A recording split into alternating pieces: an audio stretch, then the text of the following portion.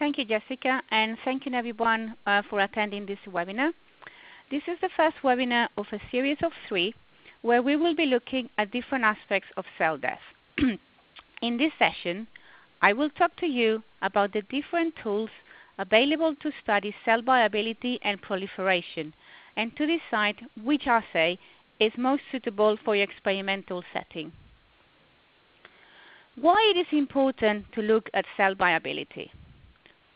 On one hand, it is essential before doing any cell-based assay to assess whether the cells you are going to use are healthy. And the reason for this is to ensure that the results obtained from the experiment are both reliable and reproducible. So starting your experiment with healthy cells will help you to optimize and standardize cell culture conditions, to avoid experimental artifacts resulting from unhealthy cells, and to improve the accuracy of your results. On the other hand, assessment of viability is also a simple and low-cost method to measure the effects of the stimuli in culture cells, allowing you to spend more time and money in more complicated downstream studies. This arrow represents the balance of life and death that cells are subjected to. Cells will generally proliferate and divide, and at some point during the cell cycle, the cells will be subjected to stress stimuli, which can be endogenous, like for instance a cell replication defect, or exogenous, like drug treatment. If the cell cannot repair and overcome this stress, then cells will die. And cells can die in several ways. Apoptosis represents a specific and controlled type of cell death. And sometimes there is a confusion between viability and apoptosis assays. And in this table, we try to summarize and clarify what these assays are. So cell viability assays assess how healthy the cells are, whereas apoptotic assays look at how the cells, which we already know are not in a healthy state, are dying. Cell viability assays generally detect markers of cellular activity, and they can be used to optimize cell culture conditions, as we just mentioned, or to ensure that the cells are happy before any further study or treatment. On the other hand, apoptotic assays detect markers that are activated only upon cell death and are specifically used when we want to detect by which mechanism the cells are dying. It is very important to understand that cell viability and apoptosis assays are not exclusive but complementary. Before we use an apoptosis assay, we will need to use a viability assay, because before we try to look at how the cells are dying, we have to make sure how many cells are dead and if our initial sample was in good condition before the experiment started. Otherwise, our results will not be true. So apoptosis assays and other cell markers will be covered in our next webinar session. So I will focus now on viability assays. When we talk about studying cell viability, we are mainly referring to the ability of a cell to maintain or recover its viability after cell injury, as well as determine how cells are before and after stress stimuli. Researchers generally use viability assays as a common name when talking about viability, proliferation, and cytotoxicity. And although these terms are very interchangeable indeed, as we will show later on the webinar, they refer to slightly different things. Cell proliferation assays are used to monitor the growth rate of a population or to detect specific daughter cells in a growing population. On the other hand, cytotoxicity assays are used to determine the number of live and dead cells in a population after treatment. So these definitions are not mutually exclusive and usually interchangeable, as we just said. And you will see that sometimes the same assay is used to study both proliferation and cytotoxicity. So let's look now in more detail at viability and cytotoxicity assays, which for clarity we will just refer from now on as viability assays. So viability assays can roughly be divided into three types. One is what we say called the cellular metabolic activity assay, which is based on the modification, generally by reduction, of a specific dye by cellular or mitochondrial enzymes. Another type is the cytolysis or leakage assay, which is based on the fact that some dyes can only enter or escape cells when the membranes are no longer intact. A slight different type of assay is cell cycle assay, which allows the visualization of the cell cycle profile. So how does the metabolic activity assay work? The detector molecule is added to the culture media and then enters the live cells. Inside the cell, this detector molecule or dye is generally modified in the cytosol or the mitochondria so that it becomes fluorescent or changes color. And then this change can be detected either by microplate reader, which can be fluorescence or absorbance, or by flow cytometry. So here's a representation of how we visualize the readout. When the dye is added to the culture, if the cell is dead or dying, the enzymes are not functional anymore and there will be lower or no signal. So for cellular metabolic activity assays, a higher signal denotes live cells, whereas a lower signal means dying or dead cells. So here you can see a couple of examples. On the upper panel, you can see Jurkat cells treated with increasing concentrations of staurosporine during 4 hours.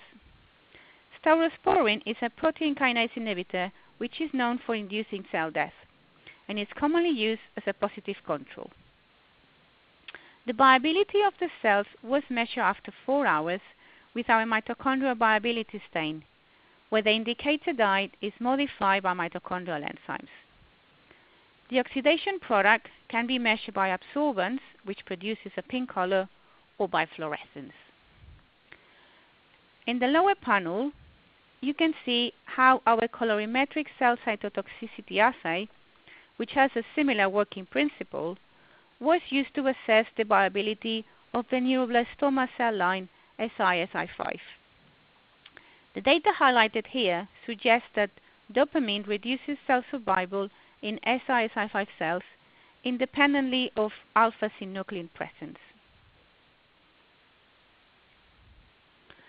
A slight variation of the metabolic assay is the LDH cytotoxicity assay. This assay detects the presence of LDH, the lactate dehydrogenase enzyme, in the cell culture medium. LDH is retained in the cytoplasma in viable cells, but it leaks into the culture medium when the cells are dying and the membranes are disrupted. In this case, the probe is not able to enter the cells, so the signal is only produced when the LDH is released into the medium. So I'm now going to talk to you about the cytolysis assay. So how this assay works. The principle is slightly different depending on whether we use an impermeable or a permeable dye. An impermeable dye will enter the cell only when the cell membrane is broken, and then will diffuse into the nuclei and become fluorescent when it cross-links to the DNA. This type of assay is not compatible with fixation, as the fixation process itself affects the integrity of the cell membranes. So here you can see again the representation of how we visualize the readout. If we add to the cell culture media a dye which is impermeable, and that means that cannot enter the cell if the membrane is intact, we will not see any signal in live cells. However, if the cells are dead, the membranes will be broken and the dye will be able to enter and stain the nucleus. So therefore, in this case, a higher signal denotes dead cells, whereas a lower signal means live cells. If we use a permeable dye for this assay, the working principle is almost the opposite of the one we have just seen. So in this case, the dye can diffuse freely through the intact plasma membrane into the cytosol, where it is then generally modified by esterases to become fluorescent. Because the fluorescent molecule cannot diffuse back through the membrane, this type of assay is actually compatible with fixation. So you can see here that when we use a permeable dye, we will get a higher signal in live cells. On the contrary, as we've just mentioned, and you can see in the left side, when we use an impermeable dye, we will get a high signal in the dead cells. And here you can see a couple of examples for each of these type of dyes. On the upper panel, it shows Jurkat cells treated with increasing concentrations of etoposide, which is a topoisomerase II inhibitor. In this case, we have used our live and dead cell assay to assess the number of live and dead cells at the same time. The live cell dye, which is a green dye, is membrane permeable and can enter the live cells, where it is retained and becomes fluorescent. The dead cell dye, which is a red dye, is only able to enter cells that have disrupted membranes. So this is a very simple and efficient method to look at both live and dead cells at the same time in the same population. Because this assay uses a dead cell dye, is not compatible with fixation. In the lower panel, you can see Jurkat cells treated with staurosporine or HEAT and stained with a green viability dye. This product in particular is compatible with formaldehyde fixation. So I will talk briefly now about cell cycle assays. You're all familiar with the cell cycle phases. So just to remind you quickly that cells have different DNA content depending on which phase of the cell cycle they're at. So to look at the cell cycle profile, cells are stained with fluorescent dyes that bind to the double-stranded DNA and then are generally sorted in a flow cytometer. A cell cycle profile from a healthy cell population in culture will then look like this. Two main peaks can be observed. The left one, which is called the G1 peak, contains the cells found in the G1 state, which are generally the majority of the cells in the population.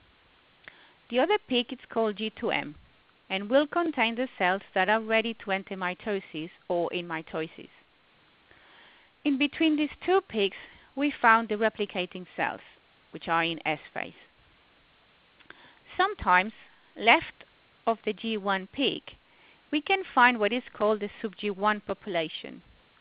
And these are the cells that have lost some DNA, which is then an indication of cell death. It is a quick way to visualize dead cells, but I will talk about the sub-G1 population in more detail in our following webinar. So here you can see how we use propyrium iodide to stain HeLa cells that have been exposed to different conditions. The control group, which is shown on panel A, shows the typical profile expected on healthy cells, so a big G1 peak and then a small G2M peak. Treatment with high concentration of thymidine, which is shown in panel B, interrupts the deoxynucleotide metabolism pathway and blocks DNA replication. So as the cells are not able to progress, most of them will be arrested in the G1S peak. On the other hand, nocodazole treatment, which is shown in panel C, inhibits microtubule polymerization, which causes the cell to arrest in mitosis as the metaphase spindles cannot be formed. So here we see that most of the cells are found in the G2M peak. I will now introduce proliferation assays. Proliferation assays look at how the cells in the population are actively dividing. Because of this, proliferation assays are commonly used as viability assays, because after all, a dividing cell is definitely a viable cell. Therefore, proliferation and viability assays are often put in the same package, and as I mentioned, many researchers will use proliferation assays to measure viability as well. I will discuss briefly the different types of proliferation assays, which are detection of DNA synthesis, measuring cellular metabolic activity, dye dilution assays, and staining of proliferation proteins. The first type I will talk you about is the assay based on detection of DNA synthesis. The most accurate cell proliferation assay is the direct quantification of the newly synthesized DNA strand by looking at the incorporation of a deoxyribonucleoside analog, which is generally known as thymidine analogs. This method can be used in multiple platforms such as immunohistochemistry, ELISA, or flow cytometry. And in this table, you can see the most common thymidine analogs currently used by researchers. The original cell proliferation measurement is based on the incorporation of radioactive nucleosides such as tetrated thymidine into DNA. This method was devised in the 1950s when the use of radioactive compounds was more extended. It's hardly used nowadays because of the dangers of radioactivity use. And although it was introduced about 40 years ago, BRDU is still probably the most used and cited method to quantify DNA synthesis.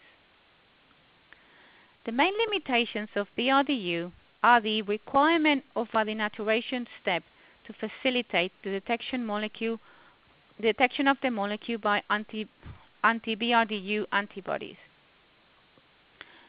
The denaturation can affect also the cell morphology, and it limits the use with co-staining of fluorescent proteins. IDU and CIDU are modifications of BRDU, and the detection principle is also based on antibodies. The limitations are the same ones as for BRDU. However, in comparison to BRDU, these analogs can be used together, which allows researchers to perform more complex experiments. EDU, which is mentioned at the bottom of the table, is the youngest member of this analog family. In comparison with the previous ones, it does not rely on antibodies and therefore does not require a denaturation step.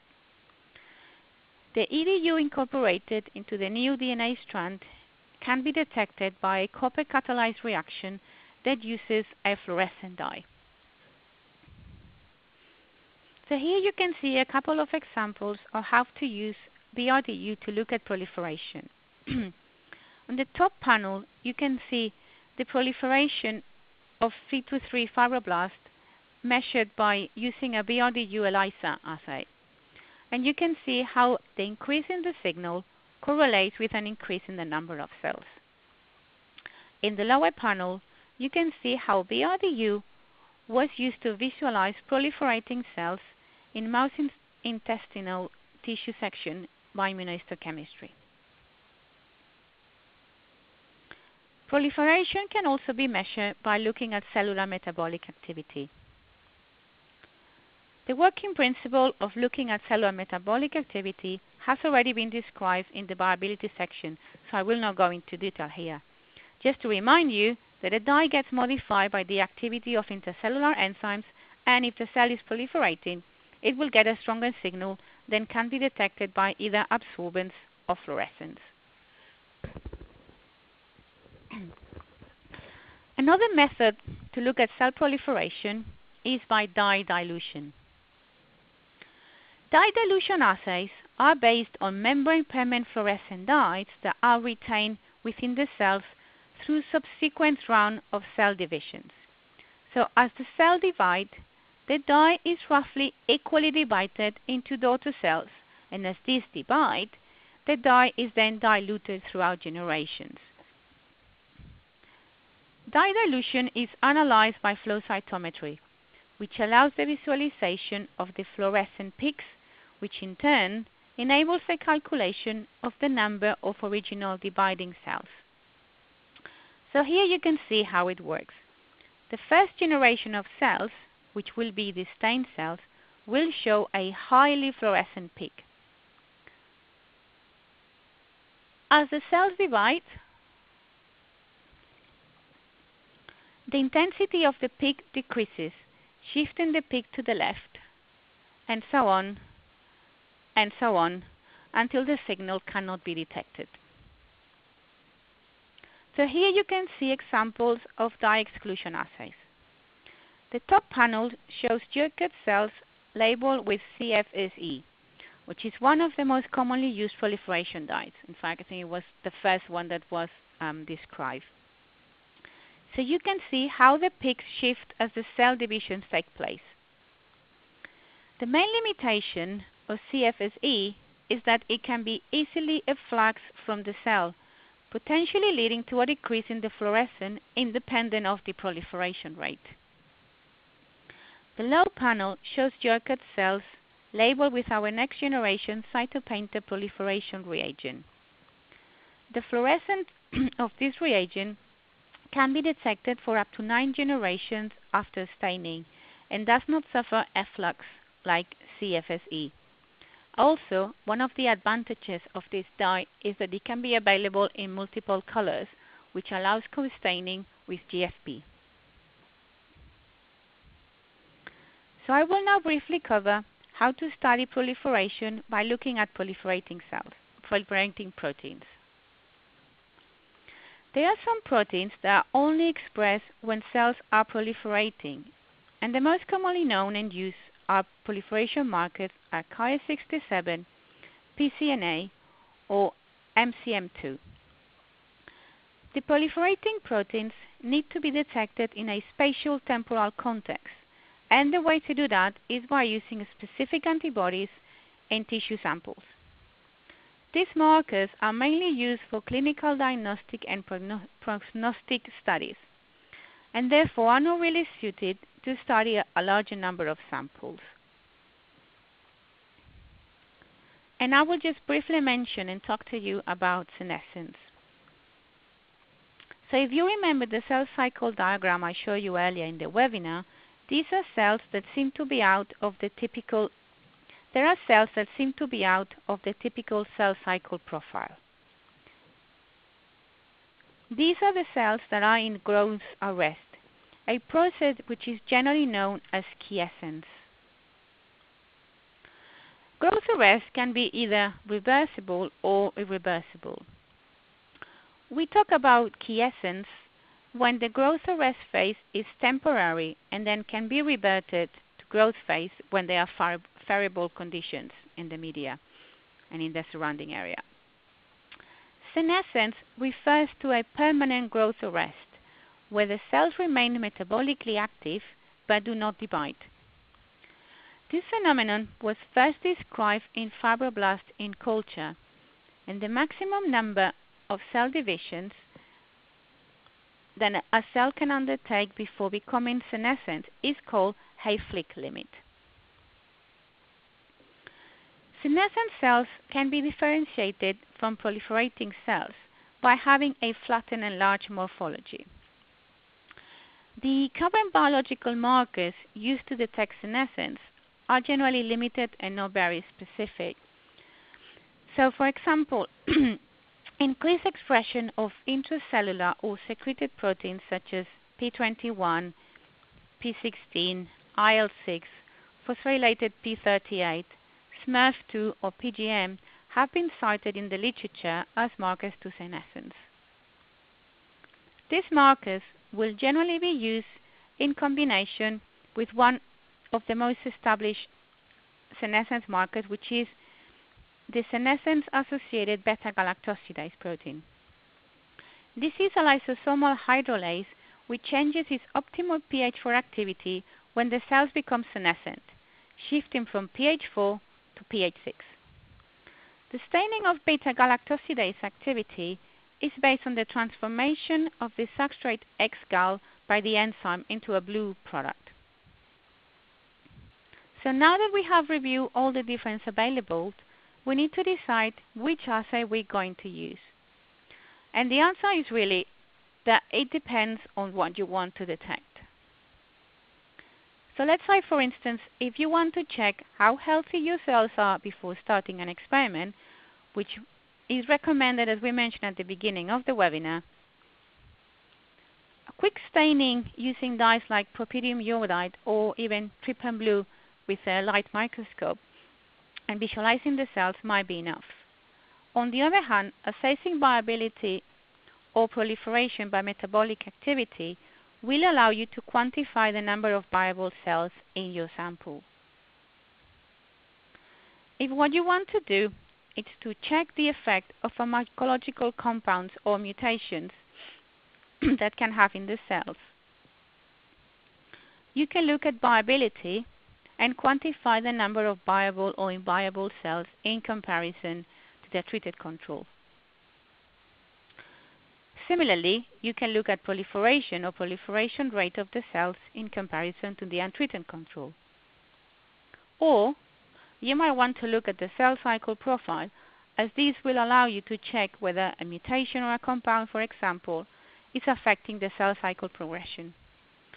You can also detect whether cells are dying if there is an increase on the sub-G1 population. If you see a decrease on proliferation, but there is no direct increase in dead cells, you might want to check whether your cells have become senescent. If you want to monitor the effect that pharmacological compounds or mutation will have in a specific cell population over a long period of time, and at the same time you want to monitor expression of surface markers, so for example, dye exclusion assay is probably the best choice, as it will allow you to do a co-staining with other intracellular or extracellular markers. And of course, apart from what you want to detect, there are other considerations you have to keep in mind.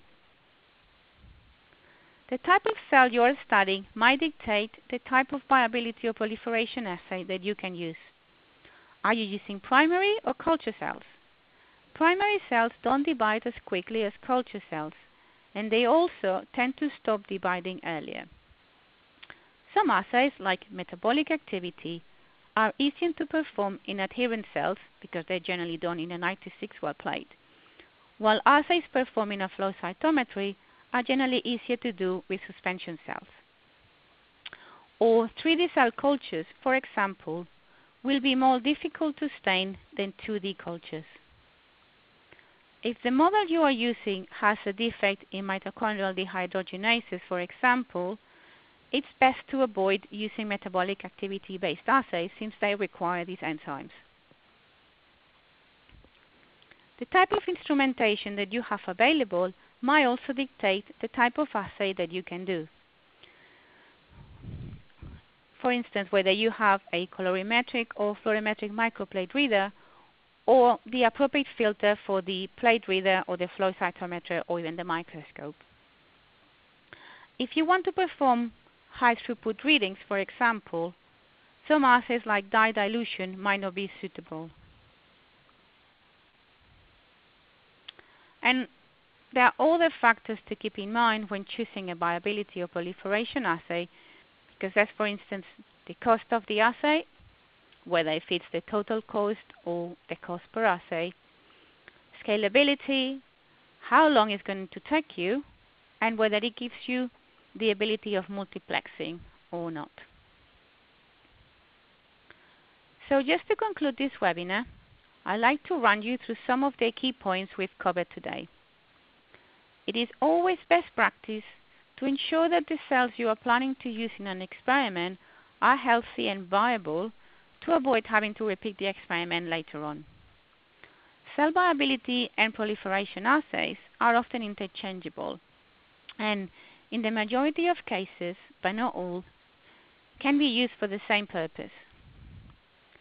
Dye dilution proliferation assays are best used when studying cells over various generations, while also can be used to look at other cellular markers such as GFP expressing proteins. Cell cycle assays are best used when you're expecting to see an effect on the cell cycle progression. And senescence assays should be considered when cells in culture are not dividing as expected, or when proliferation is reduced but there is no increase in cell death. But if there's only one thing I want you to remember today is, in fact, that the best way to assess which assay you can use to measure viability of proliferation is by thinking before you do the experiment. So what is the answer you want to get? What do you want to look at? So thank you very much for your attention, and I'm ready to answer any of the questions we have received. And remember that you can keep sending questions while I read out some of the questions. So one of the questions we had is, what are the main disadvantages of proliferation metabolic assays? There are several disadvantages. One is that because these assays depend on cellular activity, they can sometimes give false positives or false negatives.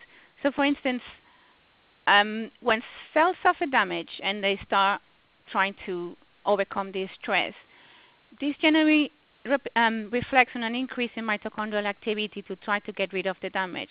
So it might look, especially when you're using low concentrations of drugs, that there is an increase in proliferation. And it doesn't mean that the cells are proliferating or being more viable. It's just that the enzymes are more active. So it's something that you have to keep in mind. On the other hand, sometimes a decrease, for instance, consumption of the medium or excessive cell density tends to result in a shutdown of the mitochondrial functions, and then this can lead to an underestimation. So another of the questions we have is, when conducting viability assays, that's the length of time for which the cells are in culture before treatment matter. There is when they're first feed into 96 plate for determining cytotoxicity effect. This is because different cells have different dosing times and it's not factored into experiments. Well, the answer is yes.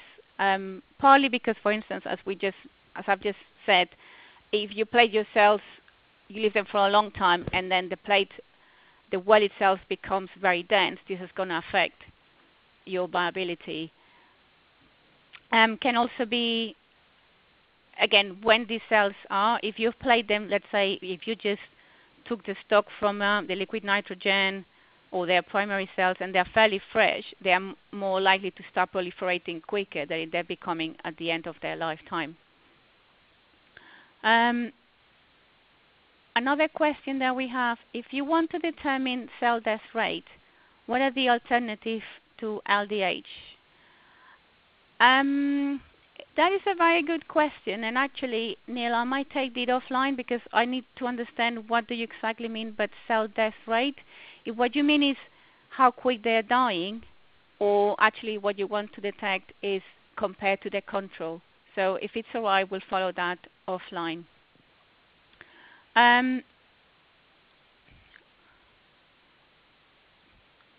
So I have a question, say, I see a lot of papers using MTT as a mean to measure viability of the cells in culture. In my opinion, I think they are looking at mitochondrial functions rather than the entire cell. I wish to know your take on that. And that is actually completely correct. As I've just mentioned, MTT is based on the metabolic activity of the generally mitochondrial dehydrogenases. So what they're measuring is the cellular activity. The reason why MTT or WST1 are generally used as viability is because there is a correlation. And of course, with any experiment, you always have to take it into the context that you're doing it. It's always necessary to have a control, which you have untreated. If possible, if you're looking, for instance, at a drug, try to use it with the solvent and always have a positive control. So I think the reason why most people we tend to use MTTs, MTS, or WST1 is because they give a quick readout about the cells.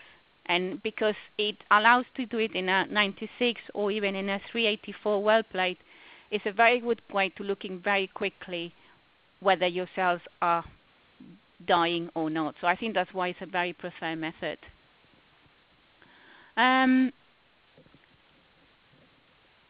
Another question that I have is, when you plan a viability assay, do you have to starve cells overnight before adding the compound? Not necessarily. I think it would depend on the type of media, because, for instance, reducing compounds like DTT or ascorbic acid, when they are used together with things like MTT or WST1, they can cause interference. So in that case, you might have to sort of starve your cells. If you starve your cells, you're more likely to create a stress. So then your cells are probably in that pre-stress status. So I think then your cells might not be in a healthy population. So my preference would say no, but it also depends on the type of the compounds you want to study. Obviously, the best answer in this case would be that have a look at your cells overnight, maybe do a pre-experiment without adding any compound, compared to a non-starving cells, and see how they affect. If you don't see any short-term effect, then I would say it might depend, but I would say my preference is not.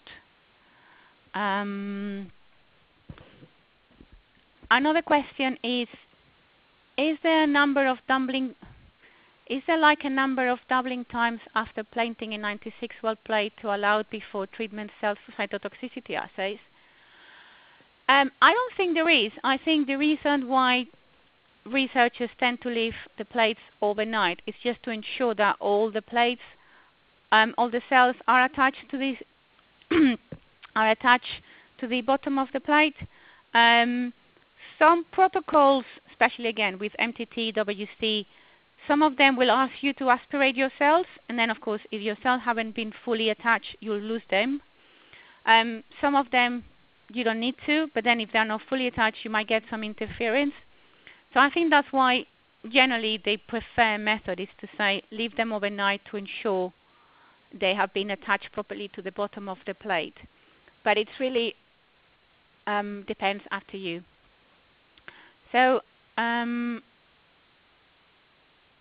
there is a question, but it hasn't been fully written, so sorry. Aitor, would you mind sending it back, because I only got half of it?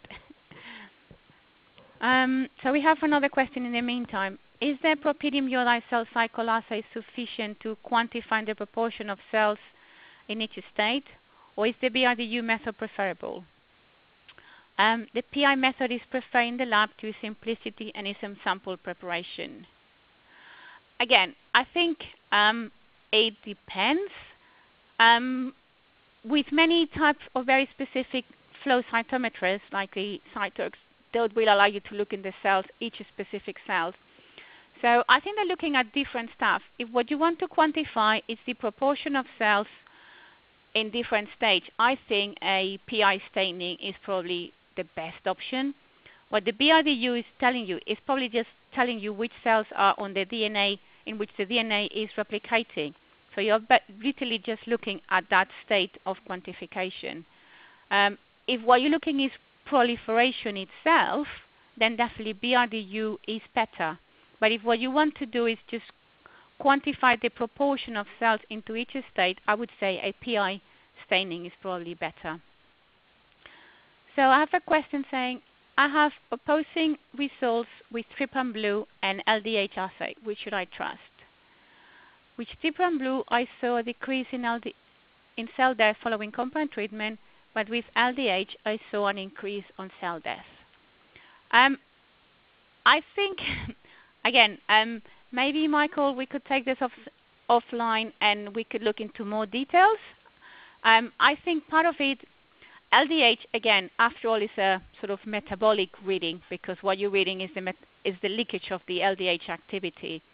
So you might be over-reading or underestimating.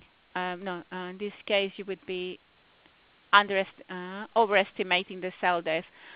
With trypan blue, what you might be doing is actually, if your cells are already dead and they're fragmented, you might be missing that. So I will try to follow you on that to get more specific response.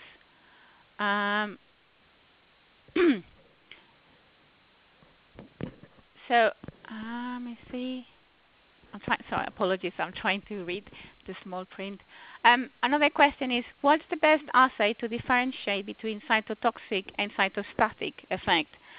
Yes, we haven't talked about cytostatic effect because many of the researchers are only interested to looking at the cytotoxic effect. But things like clonogenic assays, which is, for instance, the crystal violet staining of growing colonies of cells over a long period of time, is one of the best ones.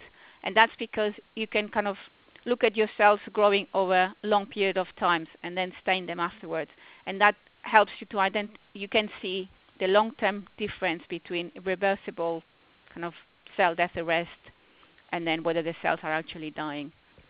So the question we were missing before is, when you're treating cells with different drug concentrations, the differences in culture media provided by the diluted drugs can affect the data. It could be. I mean, culture media, things like phenol red, sometimes interferes with some colorimetric assays. And again, because colorimetric assay, what it does is it measure the changes in color and the absorbance. The absorbance might be affected if there might be, for instance, some small precipitates or contaminations in the cell. So that could be. It could actually affect. So in this case, obviously, a fluorometric assay might be preferred if you're expecting some interferences.